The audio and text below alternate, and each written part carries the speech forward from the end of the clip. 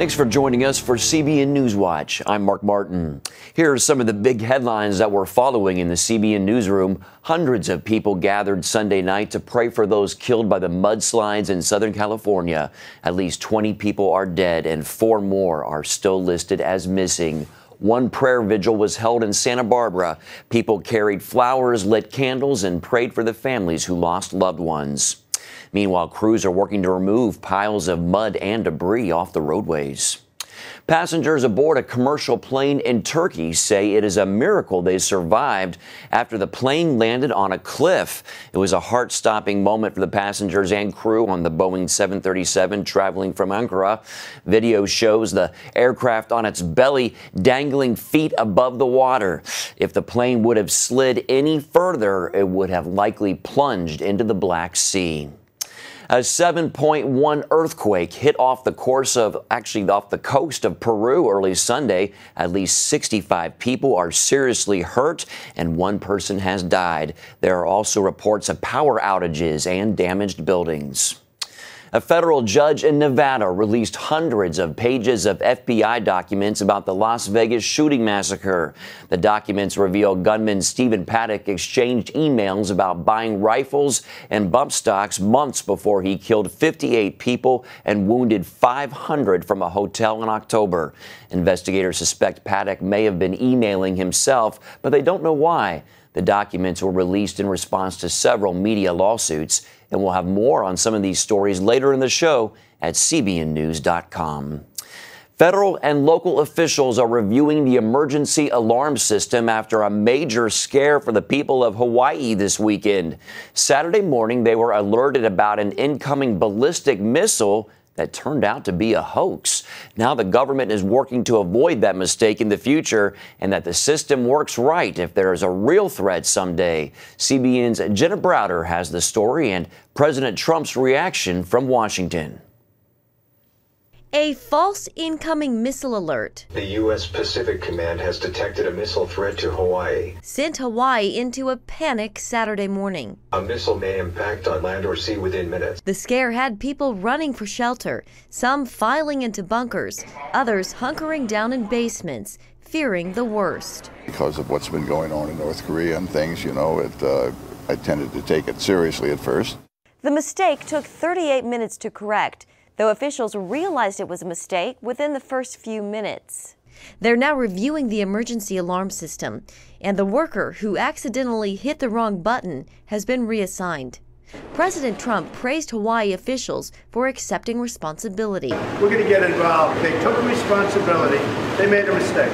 This all comes as tensions continue to grow with North Korea's Kim Jong-un and his threats of a nuclear attack. Kim Jong-un was the happiest guy in the world yesterday because his nuclear program has done what he wanted it to do, and that is be able to strike fear in the hearts of the American people. The goal now for local and federal officials is to make sure this doesn't happen again. The fact that it took so long for them to put out that second message to calm people, to allay their fears that this was a mistake, a false alarm, is something that has to be fixed. The FCC is also now launching its own investigation, saying Hawaii did not have reasonable safeguards in place.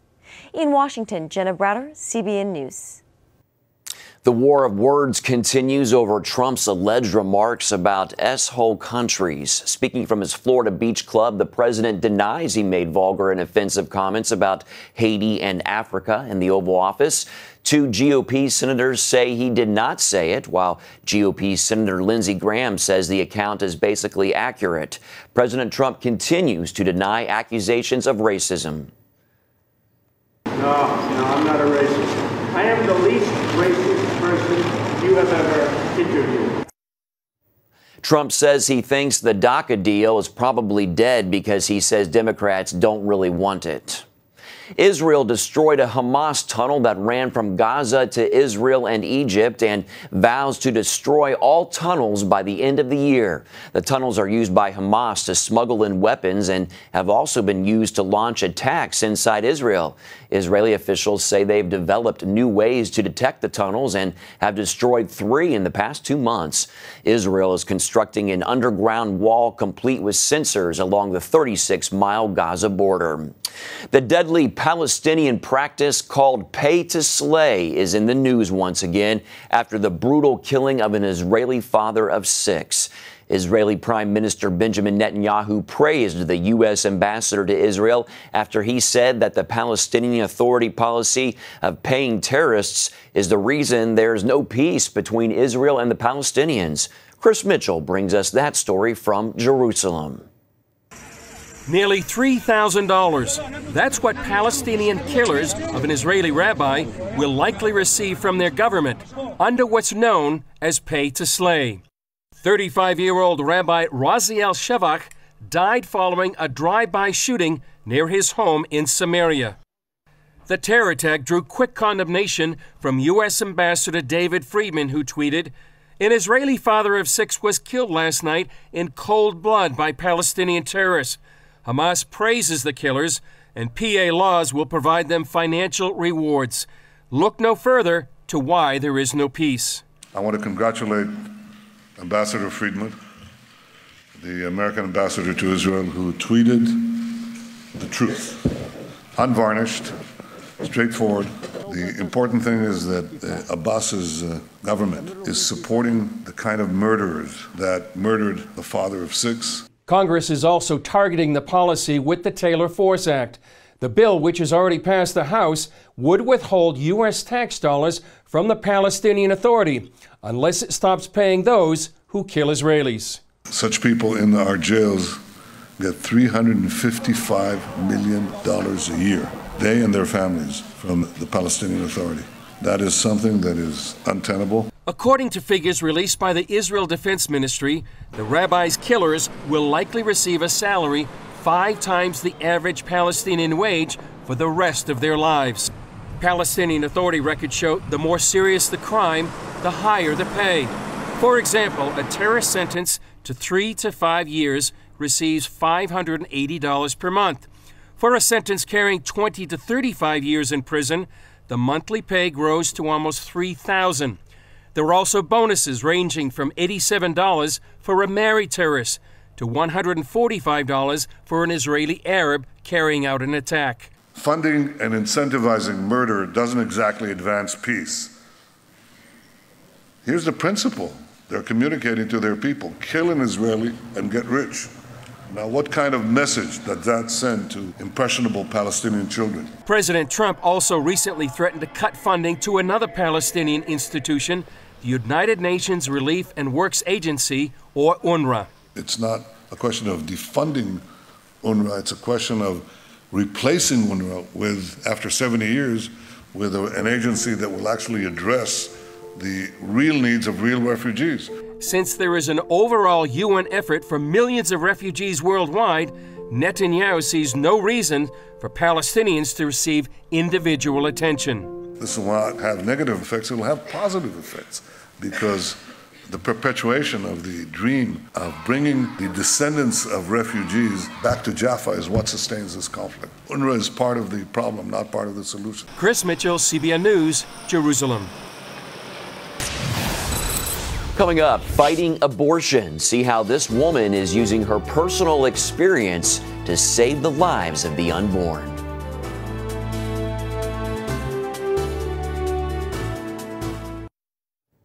Welcome back. The woman in our next story is now a top pro-life leader. But when she was an unmarried pregnant teenager, she decided abortion was her only option until she suffered through a terrible experience on the abortion table. Paul Strand brings us her story.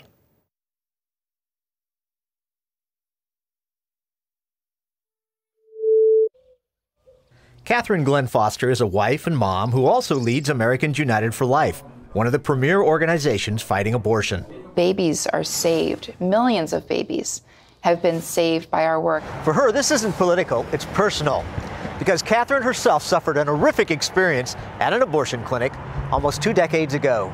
When I was 19 years old, I had an unintended pregnancy. I felt incredibly alone. I thought it really was, it was just me trying to figure out what to do and salvage my life. The theme for this year's March for Life on January 19th is Love Saves Lives. Maybe someone to really love and stand with Catherine could have saved her from what happened next. But no such person came alongside her. So I went online, found the second cheapest abortion center I could, made an appointment for that Saturday because I knew that I couldn't wait any longer. I wouldn't have had it in me. I was already bonding. She certainly didn't feel like a liberated woman exercising her reproductive freedom, making a pro-choice decision. Went into that center because I thought I had no choice. I thought I had no other option, and I was terrified. What I found there was coercion, lack of information, at times outright lies, at times force. As the abortion was about to begin, I asked to get up. I said, please let me up, let me off this table, out of this room. I don't want this anymore. Foster first described the shocking experience that followed to CBN News a year ago at a protest outside a Planned Parenthood building. And I said, no, I can't do this. You know, this is wrong. I feel really bad about this. Let me just go. You can keep the money. And they shouted for more people, and I had 4 people holding me down. One, a nurse, a staff member on each arm. The doctor aborted my child. I'm screaming. You know, that's not choice. It was not pro-woman. It was not pro-me. They didn't listen to me. They did not care about me. They didn't respect my opinion. They were just in and out. They wanted me gone, and they wanted my baby gone. Now in the present, Catherine still can feel the grief and guilt of that day so many years ago. In the end, I was left alone in the recovery room, wishing that I could turn back time and just go in an hour, a week, a month back in time and redo everything. It took me a long time to recover, physically and then mentally, emotionally, spiritually. It was devastating. But Catherine pushed on, finished college, then law school. She wed, had kids, and because of what happened to her at that clinic, she took up pro-life legal work and eventually the presidency of Americans United for Life. Where we work in the legislatures, in the courts, in the culture, to make sure that other women don't have to go through what I went through. She's particularly proud of one state law championed by her group. The state of Wyoming just last session passed its first pro-life law in 28 years. And that law is an ultrasound requirement. Meaning if an abortion center records an ultrasound with a patient and she asks to see it, they must show her the baby's image, which didn't happen for 19-year-old Catherine. That's part of my story because I was there in the center and asked to see my child's ultrasound. And I asked and I was refused. Wow. They said no. And that's always haunted me. I've always wanted and wished again that I could go back. And knowing that women in Wyoming now have that right is so impactful. Paul Strand, CBN News, Washington. What an amazing testimony she has. Well, up next, we're looking into the not-so-sweet facts about artificial sweeteners.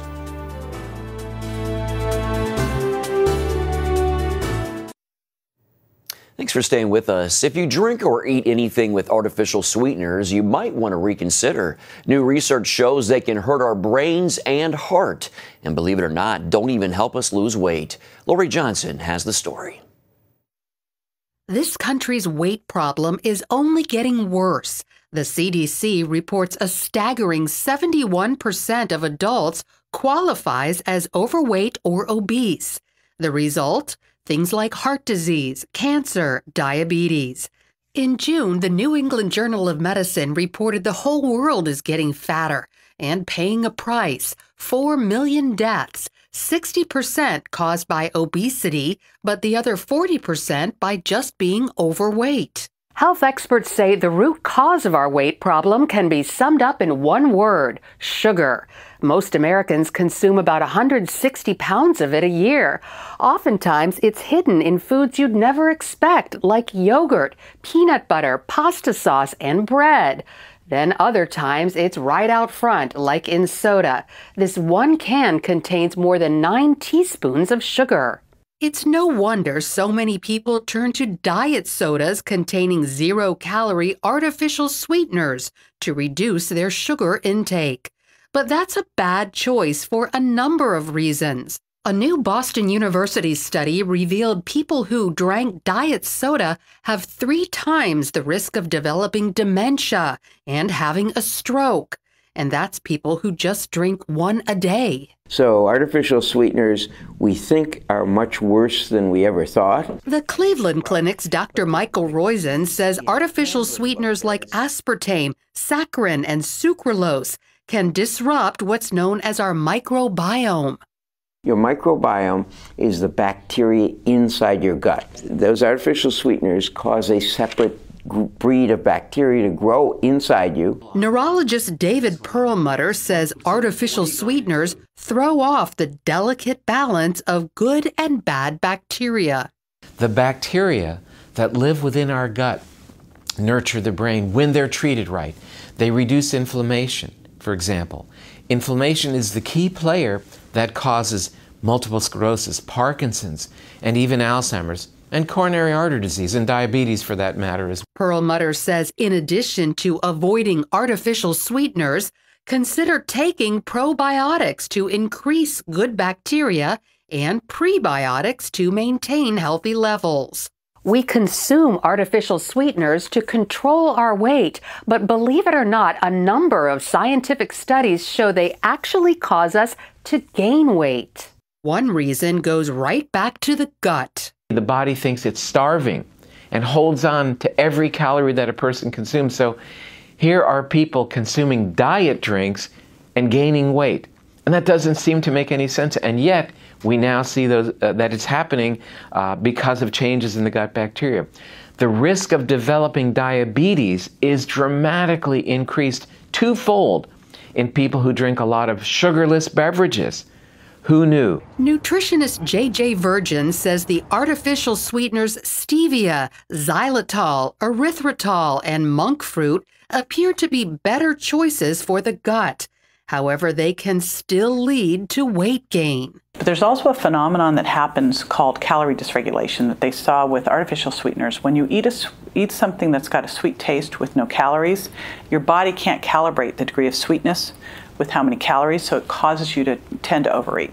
Then there's our own DNA. Genetics predispose an estimated 3/4 of us to have an addiction to sweets, meaning the more we take in artificial sweeteners, the more we crave all sweets.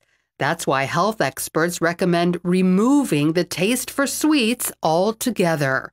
Sweet is a learned taste. If you go off sweet, if you go off sugar, if your brain doesn't get used to it, if your taste buds don't get used to it, you can avoid it, and that's a much healthier state. Virgin proved this theory with 700 sugar addicts. First, we taper down for a week. We don't cook cold turkey, but then we lower their sugar impact down. We start using more spices and more savory and getting enough protein in and getting healthy fats in.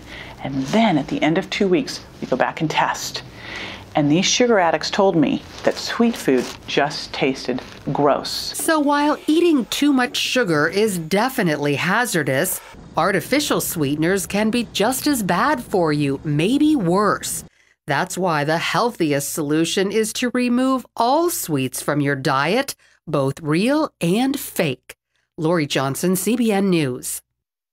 Wow, a lot of good information there. Thank you, Lori. Well, we'll be right back with more of CBN NewsWatch. Don't go away.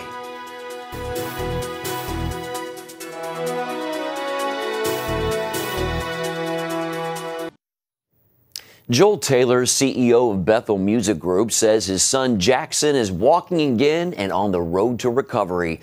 Taylor took to Instagram with a call to prayer first for his son Jackson, then his daughter Addie when they became seriously ill. Taylor and his wife Janie faced the unbelievable when both of their children were hospitalized with E. coli. 2-year-old Jackson got even sicker as it turned into something called HUS. 4-year-old Addie is out of the hospital and even got to go on a date with her dad. Jackson is still hospitalized with weak kidneys, but Taylor told CBN News doctors say he's getting better and may be going home soon. Taylor says he knows God brought Jackson through the worst of it. I've never seen anything like it. It's, hundreds of thousands of people have been praying for us, and we don't even know how, because we don't even have that many friends, that's for sure. But God's been using this as a miracle, as testimony to the whole world, we feel. And so we're just staying strong with our faith, and we've never lost our trust in God. I just feel like when we ran out of tears and prayers, the world really stepped in and prayed for us. You can find the full interview on the Taylor's miraculous story at cbnnews.com. Operation Blessing provided free medical care this week to a remote community in Haiti that has no health care facilities. A team of doctors, pharmacists, and nurses conducted a 2-day medical mission where they were able to help more than 600 adults and children with a variety of issues. Well, that's going to do it for today's CBN News Watch. Have a great day.